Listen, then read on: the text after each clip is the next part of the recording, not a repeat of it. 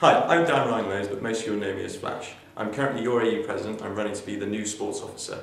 When I came to the job, I had two main ambitions, which was one, to increase participation, and two, increase promotions. In regards to this participation, AU membership has gone up massively. Certain clubs such as kickboxing and equestrian have witnessed a boom in numbers, and in promotion, I love telling everyone how fantastically we all do in the student sports here in Swansea and how much we enjoy being in Cardiff. My manifesto now is building on the strong foundations that I've set down this year, and I want to build on them. For example, varsity, I want to include more social groups, as I've started this year by bringing in more international students to the match in the Millennium Stadium.